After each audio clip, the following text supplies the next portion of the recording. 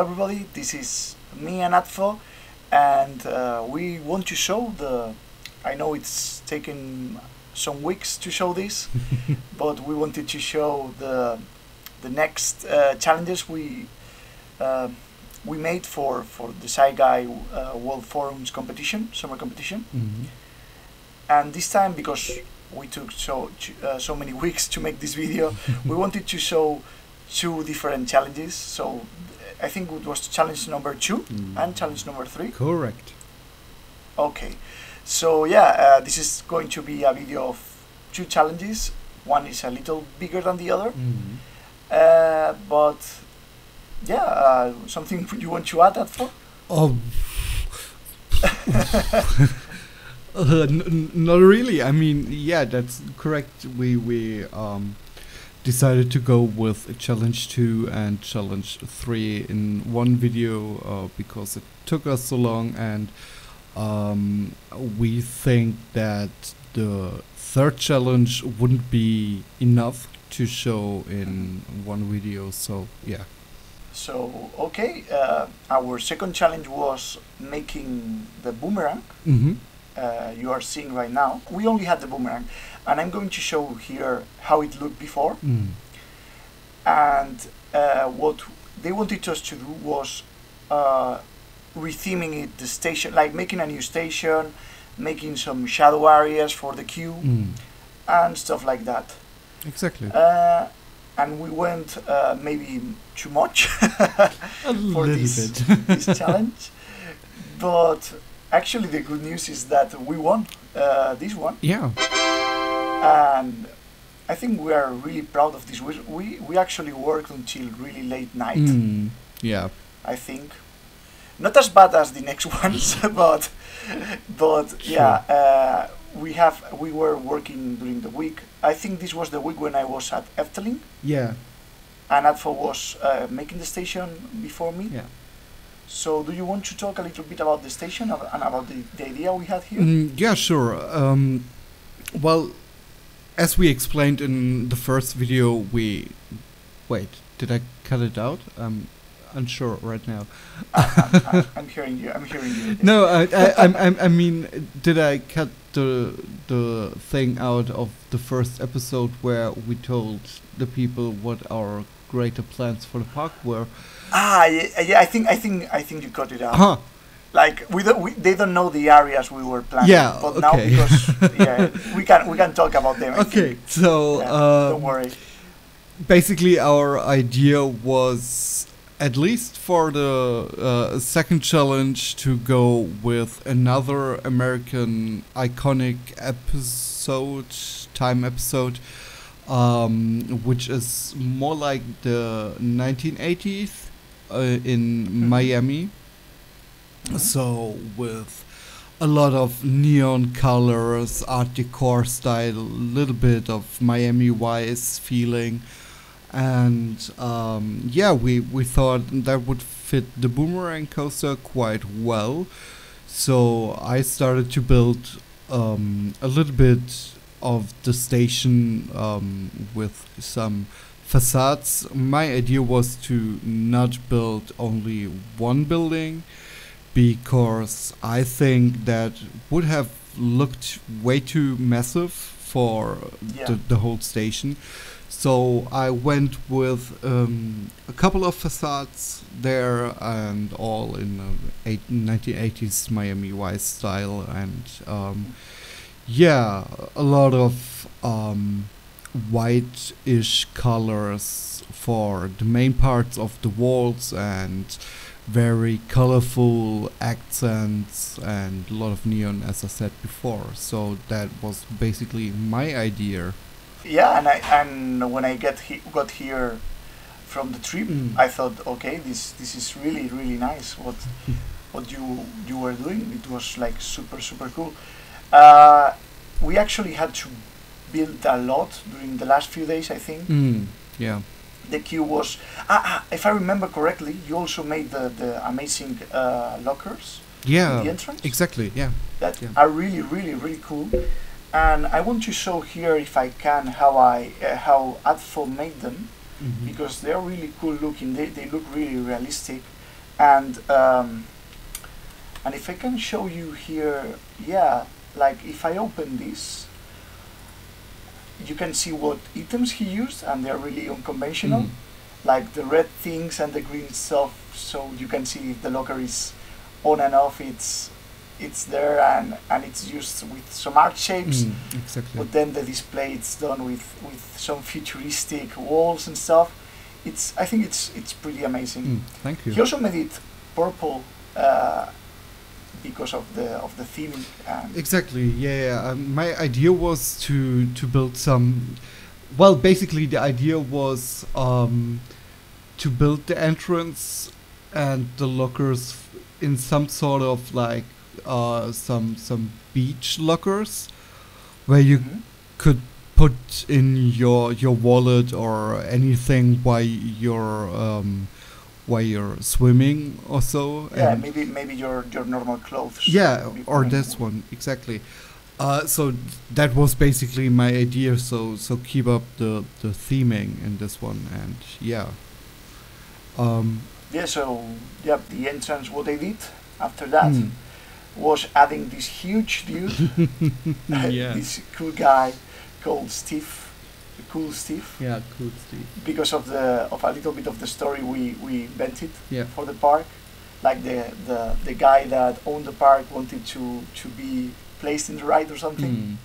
I don't think he looks too much like him, probably. I have no idea. We have no idea. We have no idea how he looks. Yeah, I'm not a friend with Steve on Facebook, so sorry. He sent us work, but we don't know how he looks. Yeah. I made with the art shapes because I'm really comfortable with working with the art shapes usually, and I've showed this with some of my older episodes of other parks I've made. And also in the first episode where I made the angels. Yeah.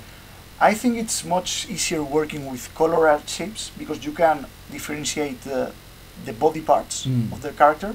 So it was much easier working with this logo, for example, than for the angel. Like, you will think that because it was a lot more detail or things, it's more difficult, but actually no. It's easier to make it look better with colors. Statues are really, really difficult to make it look like something like, oh yeah, that's a real human just in stone. Yeah. But yeah, and also made the font of the Miami Wave. The font was not made with textures that we can use now in the game, but with art shapes also. I don't know how many art shapes it's. Oh, 664 art shapes. Just 600. Yeah, probably 663 because of the stick we use to move the things. Okay. The wooden stick we usually hide, but yeah, that's what I did. And I actually went to some font programs to look for the perfect font for the Miami Vibe, and I studied a little bit because I really like in real life I make logos if they hire me, of course. But yeah, for the people that have hired me, I made logos for them. So I really like making this stuff. And this is just modeling in 3D, basically, a logo. And then I work a little bit with the queue that Adfo already made. But I just added some foliage and for example, the shadow black. They're called shadow blacks? I have no idea, but honestly, that's not really true because you completely redid the whole queue area. Yeah, but the fences are yours. Yeah, okay, but still, I mean, you did a lot of work. Yeah, I made also this building. Yeah. This small shack, like a beach shack. We also, I think I wanted to make a little bit of realism. I wanted to add a little bit of realism to the queue. So I made the part where the queue cuts to the extended area. So, for example, if in the hot summer days when there's a lot of queue in the theme park, for example, you have to pass through the shadow building, the big sack. But if there's small, like little queue on winter days and stuff like that, you can just cut through the ropes, basically. And I made also you actually make the parasols. Yeah. The beach parasols. Yeah. I just copy them like a madman and started putting them all around the ride to cover stuff. Yeah. Then I decorated a little bit of the supports of the ride. Yeah. With a Exactly. little bit of Miami feeling. Mm. The last thing I need to talk about this part is that before tackling with the logo and stuff like that, I made the entrance to make it like more beautiful. Like the whole plaza of Miami was working with the ride. Yeah. So I wasted a lot of time, I have to say, on these floors that are based on when you arrive to the airport of Miami. Yeah.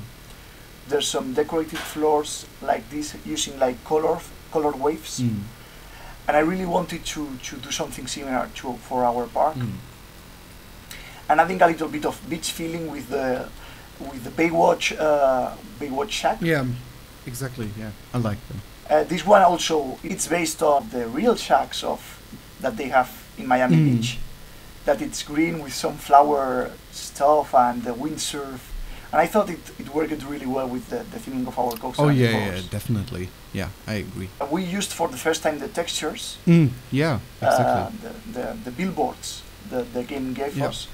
As you can see, I used it in the flags. The beach has like 2 flags that say if you can go into the water or it's dangerous, and also some security stuff for like the beach with water close to public and stuff like that. Yeah, true. Things that you can find in Miami Beach.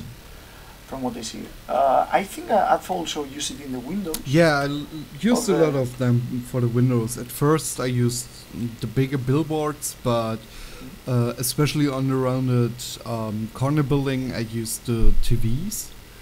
So yeah, if you see it at night, that I will now focus in with a nighttime shot. You can see like the windows because we use TVs. What they do is light up at night, and they look really cool. Exactly, yeah. Because they give the buildings. I also like the last thing I made before sending the challenge was making the whole lighting, like the whole lights of the ride. These purple, green lights that the Miami buildings usually have. Yeah. So maybe I sort of introduced the next challenge, which was of course. challenge 3. Was to change the shop. I think it was a gift shop. I'm going to show the shop right now because the shop, the real shop was just a shoebox, like we like to say. Yeah, sort of. There was, 4 walls. We could do anything with the shop. Exactly. And sizes and stuff. Yeah, and it was a little bit confusing, to be honest, for us because yes, that's true. We understand or understood the challenge more like, okay, just change the shop itself. Yeah, the building, there's one building, so you need to change that one building. Exactly. So we don't mind how big it is. Yeah. But it only has to be one building. That's what we thought the channel was. Exactly. So it might look a little bit too big and too massive, but as soon as it is like embanked into a street, we think it won't look that messy and that massive anymore. But anyway, I think it's better that you explain what the building is because you basically built the building. Okay, so let me take it from here then. And what we wanted to do here was a Los Angeles area. Basically, we are planning in the future to add different buildings of Los Angeles. Yeah. A really bit of 1930s era type of Art Deco, but from Los Angeles. It has a lot of Spanish type of architecture also. A little bit like Buena Vista Street in Disney California Adventure. We watched some references from some of the theme park streets you can find that Disney built and Universal built, like trying to emulate a little bit of Hollywood. And that's what we wanted to try. And what we decided is, because this was an important shop in the park, was to build a big, impressive building, because it's like the huge entrance of the Los Angeles area. and it's based on the Eastern Columbia building from Los Angeles. So this building exists. It still exists also. Yeah. It has like a huge clock and some letters at the top that say Eastern, things like that. Okay. That we change in our version to say silver. Mm. And basically, it's like a shop in the outside also. Mm. Something that I didn't have time, sadly. I think this one was the first challenge we started to get really late with it. Yeah. We stayed until 6 a.m. It was really, really tough. Like, Yeah, true.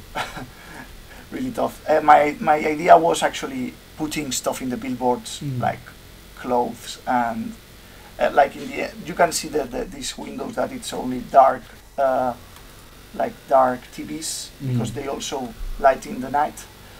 But those were like I wanted to make some jokes, put some clothes, like or mugs and things like that you can buy at theme parks. Use a little bit of the two angels we have as mascots, Belle and Beau. Yeah. A little bit in the store and things like that. I sadly didn't have any time. Like I remember being super, super tired. Yeah. But yeah, I actually think we made this in one day, if I remember correctly. Sort of, yeah. We had the structure done days before, Yeah. like the planning, but we just had to build it the last day because of real life stuff. Yeah, exactly. And I think we did a lot for only working one day. Yeah, definitely. I mean, it was hell building Yeah, it was it, super hell, yeah. but That's true. but yeah, we basically, if we are correct, we built it in like 24 hours or so. So yeah. Yes, 24 hours, nearly non-stop. Yeah, exactly. It was. So I wanted to show you some of the detailing the walls have, because I know Adfo likes it a lot.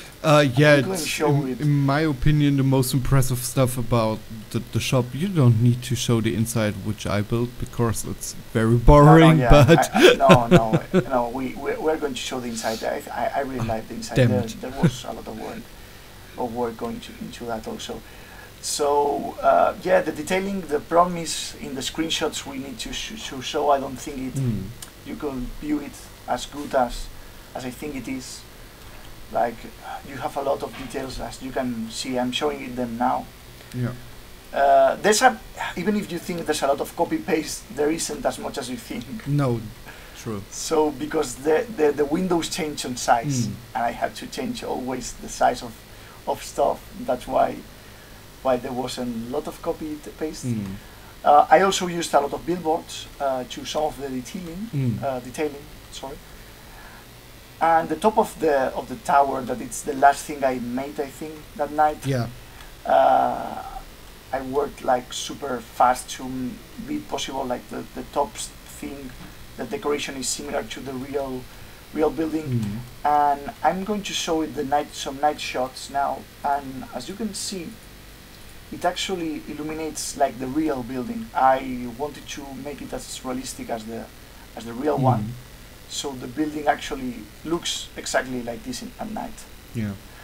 With the clock and the silver. If you see, like you can see the silver from far, it's actually illuminated because it's a billboard at the back of some art shapes. So it's like made all that wall is made of everything of art shapes. And the letters are only billboards back. But yeah, also I made this back part because we have to say that the building is also so massive, something that we couldn't explain because I didn't have time to write anything from the lore. It was based in making it also offices, buildings for people working at the park. So the top part of the store will be all like usable offices. Yeah, exactly. Like Steve wanted something to keep his employees, the one of the marketing employees and his office and things like that. A little bit like the Walt Disney office, but bigger. Or in Efteling, this is also an idea of Efteling because they have a show called Ravelijn, that it has this beautiful, huge building background as a background, like medieval buildings, Yeah. and those are all offices, Oh, cool. and it's amazing. I didn't know that. So I thought I explained that to you when we were building this. Could be, yeah. Maybe, maybe, maybe I didn't. Maybe I didn't. Yeah. But yeah, that was kind of the idea. And now, if you want, we can explain a little bit the inside. Yeah, it's to be honest, it's a little bit hard for me to explain what I did because I can't open Planet Coaster right now because I'm rendering a video. So I kind of have to remind myself what I did. I know that I wanted to have huge. It's themed like a huge entrance hall for the building, and with a lot of marble textures for the floor. So I used the billboards for the floor, and make it really tall with pretty nice lights, so sort of art decor lights, and some little stands fitting the theme, with a lot of billboards to explain what you're looking at, basically, or where to find the stuff you're looking for. So like the shirts on the right side, and also I made some custom shirts and stuff, and custom shirts, and I think they look really good because they actually look like shirts or dresses, and you have like men, kids, women. You also have the cops part, like some drinks also, because I know you like beer. I'm a huge beer fan. And some books, like art books, I suppose, art books of the park, and exactly. There's probably some other stuff.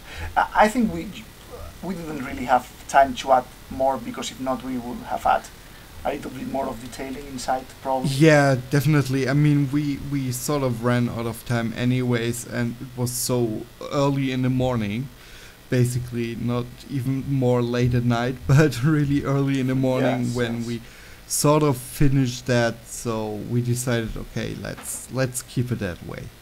I mean, seriously. And actually, one of the things that surprised me a lot is that nearly everything is made out of billboards. Like, it's freaking huge.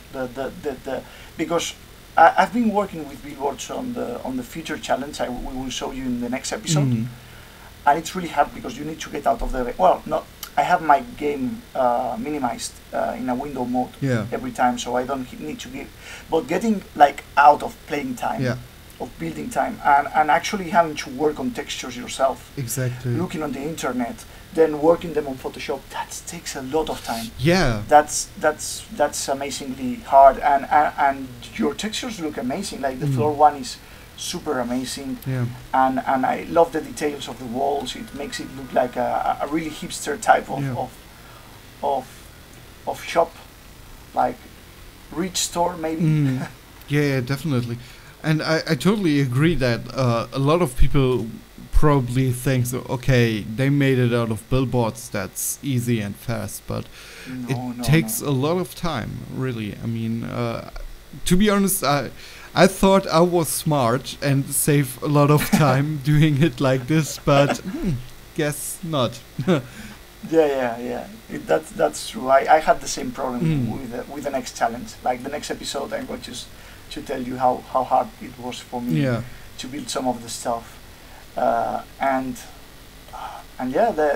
basically that's it for this challenge. Exactly.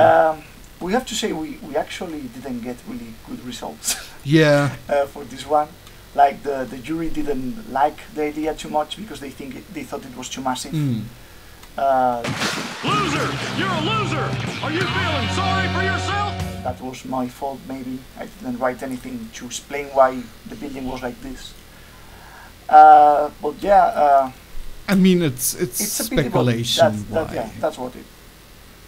But actually, I think Masked Bandit is one of the juries. Yeah, exactly. And he explained us that it was too big for the place and stuff like that.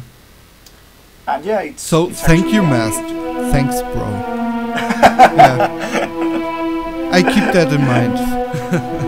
No, kidding. I mean, seriously, it's a thing of taste. So basically, we liked it.